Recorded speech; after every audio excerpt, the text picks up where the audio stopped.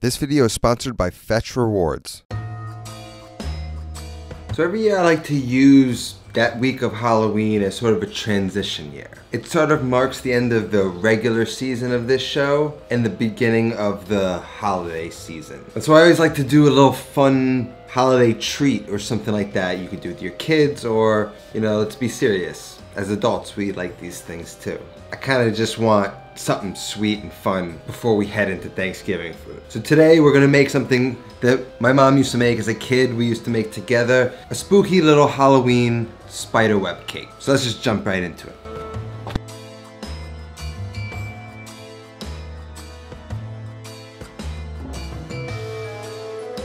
Now, there's nothing special about my baking skills. I can follow a good recipe. I like to seek out people who know what they're doing, and when it comes to cakes, there's really only one person I kind of go to, and that's liveforcake.com.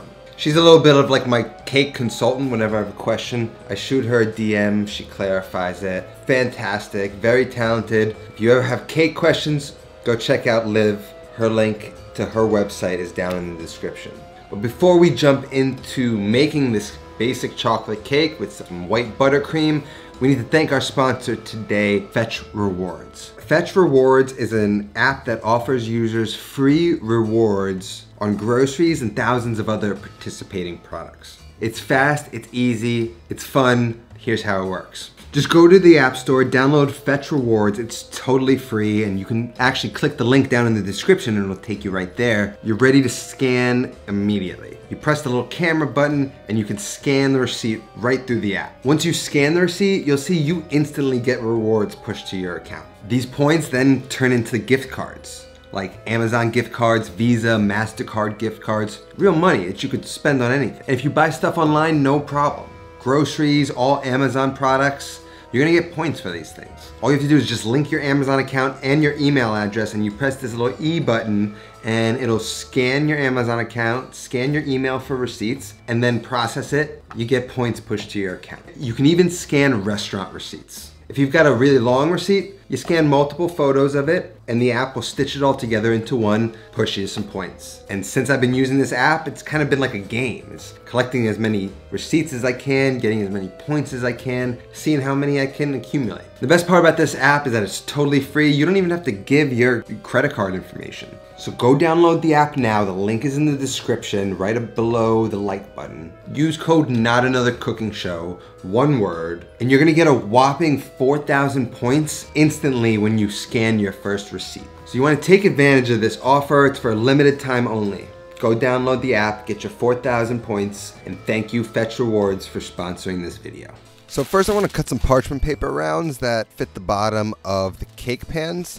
Get those out of the way, we're gonna need those later. And now we're gonna make the chocolate ganache for the spider web, which is 2 cups of bittersweet or semi-sweet chocolate, 1 cup of cream. You're gonna put that on top of a double boiler over some simmering water, not boiling, and then you're gonna slowly melt that until it becomes a beautiful little chocolate sauce.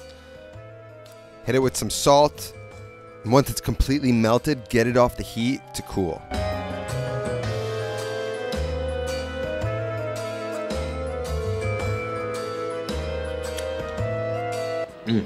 Okay, the chocolate ganache is done. This is gonna be the spider web, so we're gonna let this cool. As it cools, it's gonna sort of solidify to the point where we can sort of pipe it into nice little spider webs. So it's gonna put this off to the side. Now we can make the cake. Okay. By the way, now you should have your oven preheating to 350 degrees. First I have my parchment cutouts. We're gonna grease the 2 8-inch pans and then dust with cocoa powder. We've got some good Dutch cocoa powder. And according to Liv, it's okay to use regular cocoa powder, but Dutch cocoa powder has some specialness to it.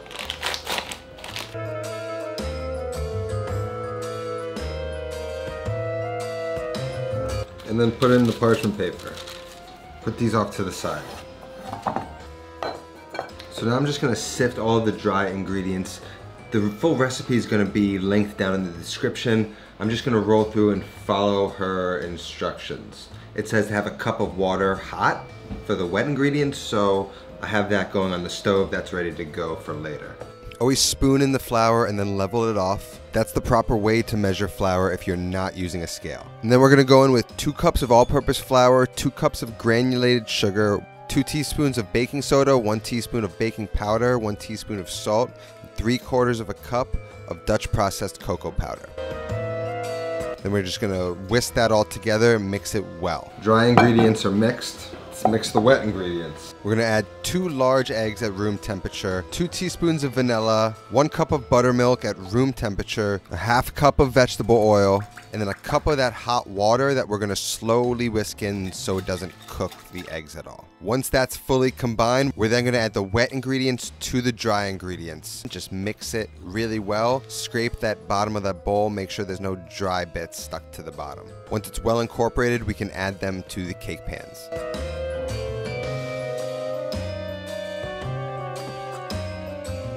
Man, when you cook with chocolate, you get it everywhere.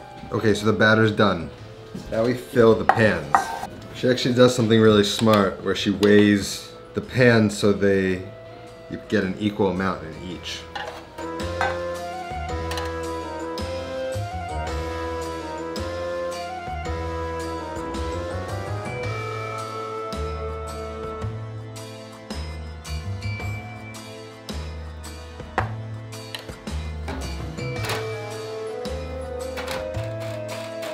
Then we're just going to pop that into the 350-degree oven and cook that for about 45 minutes. After 45 minutes, poke the center of the cake with a toothpick, and if it pulls out and it's mostly dry, the cakes are done.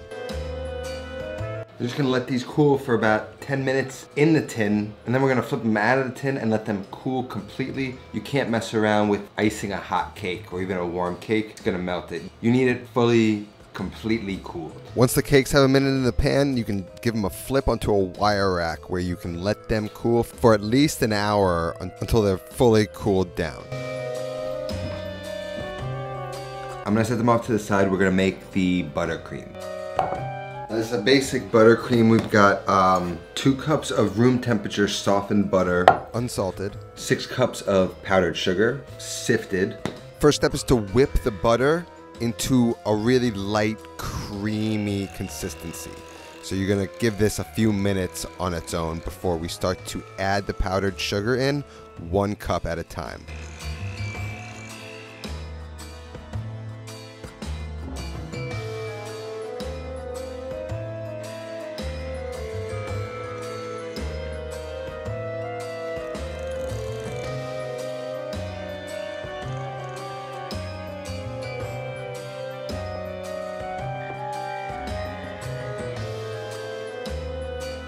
A touch of vanilla.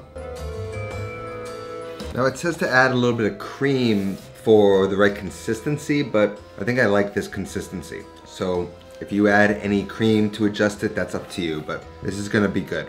All right, so start off with the bottom, put a little bit of that frosting to keep it in place. 1 cup of frosting. Then get that second layer on top, and then another cup of the buttercream on the top layer, and then the rest along the sides.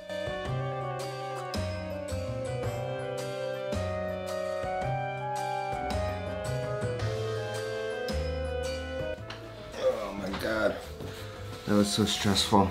Now we have to decorate it with the spider web. Here's our chocolate ganache. This came out of the fridge, so it's a little hard, so I'm just going to give it a little whip with a spoon, and it's going to be nice and smooth and easy to pipe. Get a piping bag, fill it up, and we're ready to make the spider webs.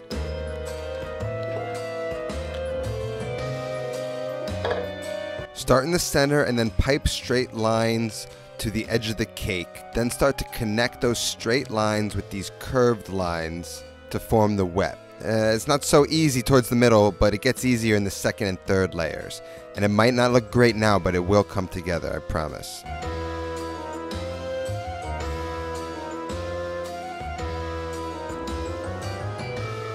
There we go. Starting to look like a spider web to me. Just kind of cool the chocolate down a little bit more before I attempt to do the sides. I mean, I've been considering not even touching the sides because I'm impressed I got it this far. I don't know, what do you think? Should I keep going? Maybe I'll keep going. It started to melt a little bit towards the end, became looser, and I'm gonna have to be very delicate on the side, so I want it a little harder. So a few more minutes in the refrigerator and then I can finish it up.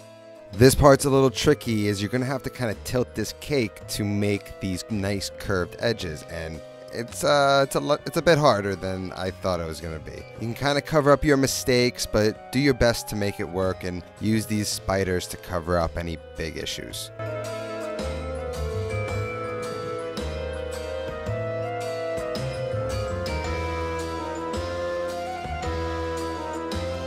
Oh man, I'm telling you, her cakes are the best. I know you might mistake me for a professional baker, but I promise you I'm not.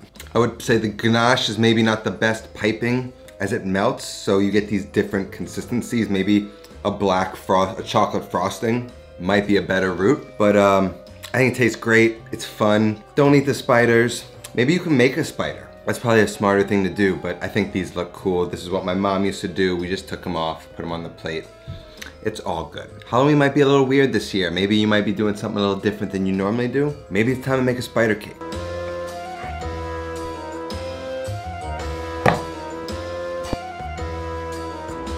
Thank you all for watching. You should go make this cake. Super moist. You should also go check out the merch store. Pick up a Hate Less Cook More hoodie. If you want to become a patron, there's a link down below. All the links always down below if you want to support the show. Plenty of options to do so down there. I thank everyone who supports the show. It's time to get into the holiday season. So that's all that I have today. I'll see you next time. Until then, have a great Halloween. Take care of yourself and go feed yourself.